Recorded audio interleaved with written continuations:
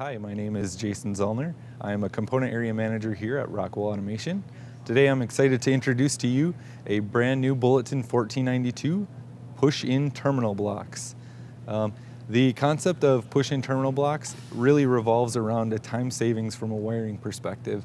So you can utilize any wire type, including solid core wire or stranded wire. If you use just a stranded wire, you can utilize the push-in termination by utilizing a screwdriver to insert the wire, or what we would recommend is actually to utilize a ferrule solution. Our strategic alliance partnership with Panduit has provided us with a automated ferrule machine that you see here.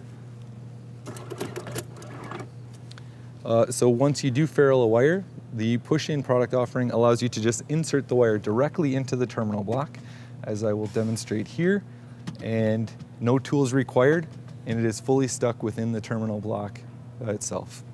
Now, looking at the overall product line, we do have a full range of products. It's actually going to be over 350 brand new products to Rockwell Automation in a range from 26 gauge wire all the way up to 8 gauge wire. In addition to the universal product offering that you can see here on the front of the display, we also have some application-specific products. This includes sensor blocks, so we make your wiring for sensors much easier by allowing jumpering between the powers and things like that.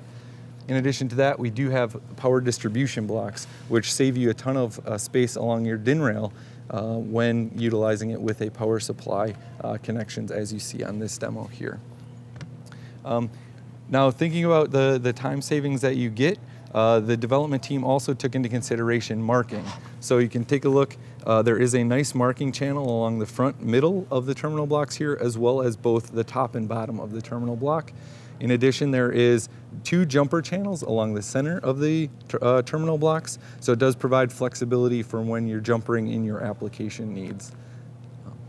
If you want to see more information about this, please visit a local AB distributor or www.ab.com.